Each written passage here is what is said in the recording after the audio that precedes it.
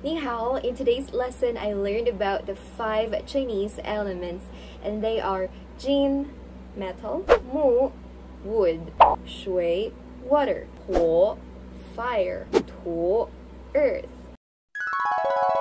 hu, shang, tu.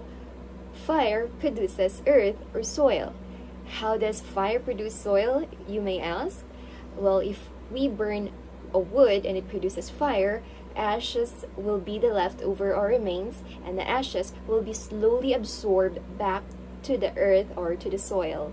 Tu, shang, jin. Metals are mined from the ground and refined as a metal. Hence, the earth produces metal. Mu, shang, huo. Wood produces fire. Wood can make fire. If you burn the wood, you can make fire. Or the wood can generate fire. Shui, shang, mu.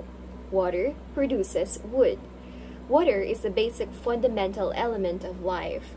The trees need water in order for them to propagate and grow. That's why water produces wood. Jin, shang, shui. Metal produces water. When metal gets cold, it undergoes the process of condensation, thus producing water.